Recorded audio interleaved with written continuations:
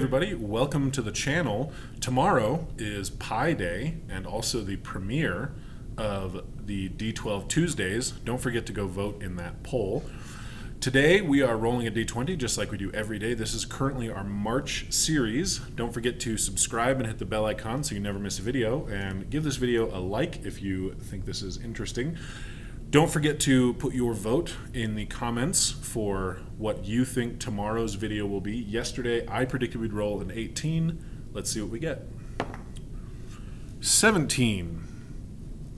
Once again, numerically close, but not actually orthogonally close, which is interesting. 2 videos in a row, I have rolled close numerically, but very far away orthogonally. So that's interesting. Let's go with a 6 for tomorrow's video.